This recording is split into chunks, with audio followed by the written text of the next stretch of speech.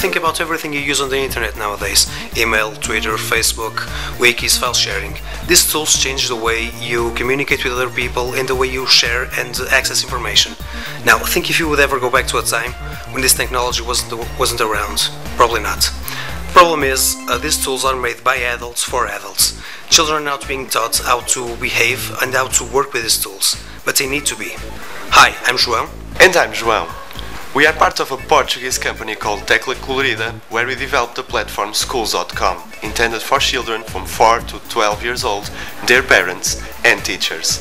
There, you can find a set of social and collaborative tools so the kids can start to understand how the human interaction happens in this kind of environments. Schoooools.com allows the creation of private sandboxes, where kids can experiment and get experience with social media and collaborative tools, always with the supervision of their parents and teachers, either in school or at home.